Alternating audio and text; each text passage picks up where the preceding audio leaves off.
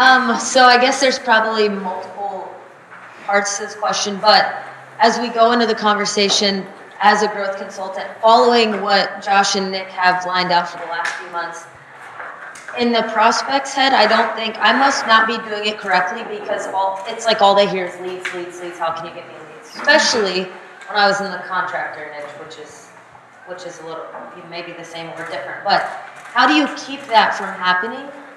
Position yourself correctly in the front end, but then if it does happen, how do you bring it back around again? Great question. So I tried to touch on this a little bit yesterday. It was a short amount of time, so I tried to give a lot of value, and I didn't get to cover everything that I wanted to. But being in control of the conversation, right? One of the reasons that I ask those questions, one, I'm trying to get them to open up, right? That's that discovery, exploratory phase where I'm trying to gain the information that I need to be able to give them the solutions that they're looking for. In my notes, I had it there for you, but I don't think I articulated it well, so I'll try to do a better job of that. In that process, it's very easy to get lost in, I call it Booby Island, right? Like you start asking them questions, they start opening up. It's very easy at that point for an unseasoned rep or consultant to let the conversation spiral out of control and get lost in you'll spend 45 minutes without really understanding the direction, right? So for you, first thing, you have to understand, remember when I was speaking and I was telling you like that sales process, right? Working them through that process. There's also something called looping, right? It's a looping transition.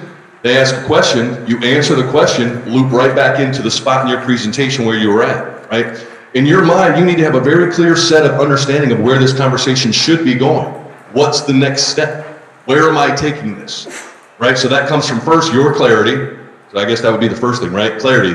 Get clarity on what your process is. Get clarity on how that conversation should go. What does that framework look like? What am I doing next? What's that next call to action? Remember when I asked you guys, what do you determine to be a successful call, right? And I asked some of you guys, what do you determine? And many of you said, well, it's to get them locked in on the next call. Okay, so what's after that? And what's after that? What is your process? So first, get clarity on your process. Because you'll never get, if you understand what your process is, then there's some high-level techniques, right? Like I just talked about looping, right? They bring in a question or an objection, you handle it, you address it, don't stiff arm it, right? You have to address the 800-pound elephant in the room. Yes. Answer it well, articulate their concern, help them alleviate that concern, right? People make decisions when they move away from fear, which is a concern. You address that, give them the information they need, give them the confidence they need to continue down their process. So clarity on your process, understanding how to answer that objection and go right back into your thing. Did I answer? Does that make sense, Mr. Customer? Excellent. Okay, now, and I take them back in that process. Okay. There's two tricks for that, you guys. How many of you guys have all heard that? That's exactly why I'm calling. That's exactly what we're talking about. It's a yes and. And then the other one is, has anybody here ever heard of feel, felt, found? Right? We do that all the time. All the time, right? I understand how you feel. Many people felt the same way. Here's what I found. And then go right back and talk what you're talking about. Yeah. A lot of techniques to do that. The feel, felt, found is an excellent one. Aside from clarity, staying in control of the conversation. And that kind of leads into what I was just saying, right? If you understand the process, you can be in control of that conversation. Don't let that conversation spiral and let them take control of the conversation and take you down a rabbit hole, right? If they start bringing up the leads, hey, I'll nip them right in the bud. If they just keep going back to like the lead, hey, John, I get it that's probably an important thing for you, but what I found, and working with many other clients, is that I can bring all the leads in the world to you, but if you're not positioned properly to handle those leads, if there's not some automation built up when those leads come in, if there's not some other things that we need to discuss, I will break your business. I'll give you so many leads, I will put you will implode. I've done it before. I've broken many businesses. True. I break things all the time. I broke this phone trying to dial it. It's true. Many people, I've had clients come to me, some of my best clients, right? People, we talk about rapport building and relationship building. Many clients have came to me like as a referral or because I'm you've been highly recommended by so-and-so, they just sing your praises, blah, blah, blah, because I kick ass for them, right? I deliver excellence. They come to me, they're like, hey, you get this thing for John. He was on a pay-per-click lead campaign, and you were running his Google ads, and he's just crushing it, and I got to have that. I need those leads. Okay, Mr. Johnson, that's great. So let me ask you a few questions. No, man, I just need leads. I just want the leads. I just want the gap. He said it was $2,000, $3,000 a month to get started with you for the consulting, and then it's my spend. Do you take Visa? Do you take check? Trying to throw the money at me. Take my $2,000 for PPC. John, hold on a second. I'd love to help you with the leads, but to be honest with you, here's what I need you to understand. I have a proven process and a system that works. If you will allow me, John, to lead this conversation, I promise to deliver you the best results. I've done this before. Many times, John, in my experience when working with clients, what I've found is that they may come in thinking that they need a certain thing, but after we do our consultation and our discovery process, we find together that what they really need is this and this, right? Here's an example, sir. I'll give an example. I had another client, a plumbing client. He said the same thing. I need leads, I need leads, I need leads. After we invested some time together in some of our consultations, we discovered he didn't need leads at all. He had plenty of leads. His bucket was overflowing, and that was the problem. He had plenty of leads, but there were way too many holes in his bucket. Right? So I can keep dumping more water in this bucket, John, but that's not going to solve your problems. That's not what you need. Now, you're the client. I'll do whatever you want. If you just, and I'll tell them this. Literally, I tell them exactly like this. If you just want to throw money at me, we can do that. But I would strongly advise you, because I'm your advisor. I'm your consultant. I'm your advisor. I'm the expert in this niche. That's why we're on the phone. You called me. I would advise you not to do that. Because what you're going to find is that these leads are not going to solve your problems. You're going to be in no better position, probably worse, because it's going to create a mess for you on the back end, and then you're going to hate my guts. So I have to, in protecting you, that's what I'm here to do. I'm here to protect you, Mr. Client, from making bad decisions based on the information that I know as a consultant. So I don't think that's the right play. I'd like to go through your information a little further, and I'd like to find out exactly what makes the most sense for you. Here's what you need to understand, John. We can do anything you want to do. The answer is always yes. Whatever you want to do, yes. You're one check away from whatever your heart desires. We can make it happen. If we can't do it, we'll find somebody that can. Yes. Yes, yes, yes. We can do everything.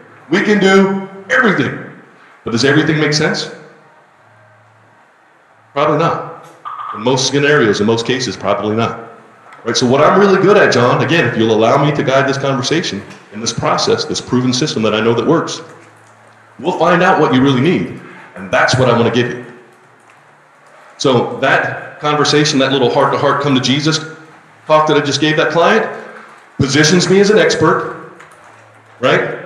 Allows me to retain control of the conversation and allows me to guide that conversation, right? Because I know the path. I know what I'm doing here, right? I know what my next step in the sales process is. I know what we're doing here. Just let me guide this. This is what I do. When the plumber comes over, do you tell him how to snake the drain? Right? No. This is the polite takeaway, is what he's talking about, right? Everybody here's heard the takeaway, right? When you're selling, right? You can take away after they've paid. You can literally do a polite takeaway after they, like when they're a client, right? Because they still have to renew, and you could be like, hey, maybe this isn't working out, right? Like we entered into a relationship assuming mutual respect. At least I was assuming mutual respect. Maybe we don't have that. It's okay to politely tell somebody we may not be a fit for business. And every time you do that, it forces them to think about why they hired you, right? Like I used to love saying that to people. Like, you know why you paid me? Like, I hope so. Maybe you didn't, and maybe you shouldn't have, and we can end this now if you'd like. And they're like, wait. I see something. It's really a mindset shift, right? I said this yesterday, but I want to get a little macroscopic on this, right? Here's what you and your minds need to understand. Remember when we were talking about rapport building, and I said I never call them Mr. Johnson or by their last name. I always call them by their first name. I explain why, right? I want them to understand we are on the same level. You're a business owner. I'm a business owner. We're doing business out of mutual respect, right, and an understanding. And it's important for you, the consultant, to make sure that you keep that relationship balance in check. Because they will always encroach on that. Why? Because they're a boss. They're used to dealing with employees that do what they're told, or that, hey, I'm the boss, baby, right? As a consultant, we don't ever view that. Nobody works for me. None of my people work for me. We're a team. We kick ass together. We're a collective. I never view myself as the boss. I'm not the boss. I might be the coach, right? Guiding, leading, the captain at the helm, but it's a crew that makes the thing happen. So that's my mindset. Their mindset is totally different most of the time. They're used to being in control. They're used to being the alpha. They're used to being the one telling somebody what to do, right? So it's important for you to always maintain that, keep that relationship in check. Calling them by their first name is one excellent way to do that, right? And I told you, I was raised by a Southern woman in Southeast Texas on the Louisiana border. If I didn't say yes, ma'am, I got a backhand. I know what manners are, and I still live my life that way. But at the same time, it's very important that I set the right precedence with my clients and customers so that they understand the type of relationship dynamic that we have. Sir, I'm a business owner too. I have no problem. Sometimes you got to have those little hard come to Jesus talks with them, like, hey, John, whoa, hey. I hear what you're saying, but please keep in mind, like, I'm not an employee, right? I own my own business too. I get to choose who I work with just like you do. I might not be for everybody. You might not be a good fit for me. And don't be afraid to let them know that. You may not be a good fit for me. I do that in the sales process. Hey, we don't work with everybody. We don't have to, right? The purpose of this conversation is to find out if we're a good fit for you and if you're a good fit for us. Everybody's not a good client. All money's not good money. It's okay to tell people no, right? And if they can't understand that relationship dynamic, if they try to view you as an employee and abuse your time, and there's a lot of times where the clients and customers will try to encroach upon you. And it's very important in that relationship building process that you're always keeping that relationship balance in check, right? So controlling the conversation. Sometimes I have to have a little hard stop with them and go, hey, I hear what you're saying, but what I found from doing that is this might happen. So ultimately, you're the client. If you'd like us to do that, I can do that, but I would, if it were my business, I say that all the time. That's a great framing question, right? You're demonstrating right there. You're showing them, and that's what I do. Even in the I say this in the sales prospecting, in the presentation process, in the fulfillment and discovery calls, in the consulting calls. I always say this because it's true. This is how my mind works. If I work with a business, just like yesterday we were talking about that solar panel opportunity, right? The reason that idea came to me like lightning speed. It's instinct for me. The first thing that I do is I always put myself in, like, if that were, because I ran so many businesses. I've had a magazine, I had a TV show, a radio show, a consulting company, I had a clothing line, I've done all kind of stuff, right? So for me, it's just simple as putting myself in their shoes. I'm Joe Plumber now. That's everything that I do with that prospect, client, potential client, everything going forward comes from that mindset. This is my business. What would I do to help this business grow? And I frame it that way. Well, John, if it were my business, here's what I would be doing.